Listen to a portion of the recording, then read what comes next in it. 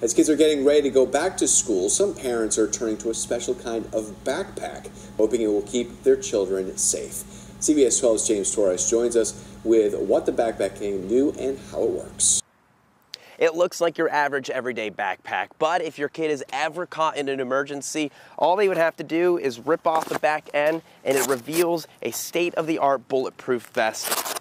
Easy for kids to just slip on and have that extra layer of protection all around their body. And the vest is actually meant to be resistant to most weapons like an AK-47, and it all sparked after the mass shooting in Parkland that just devastated parents.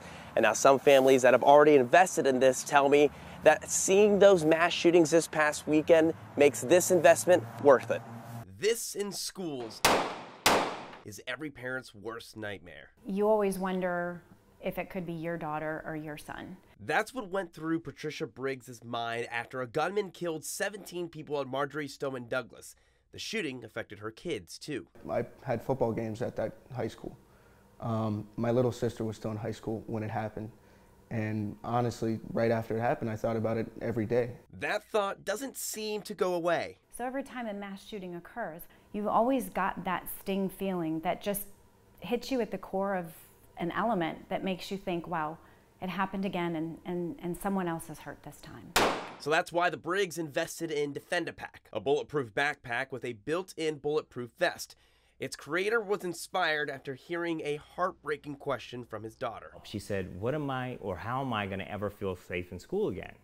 Well, when I heard those words, kind of a panic kind of came across. Eliminating panic is the goal. It can make a difference in saving my children's lives. All right, thank you, James. And some law enforcement agree that bulletproof backpacks might be worth considering.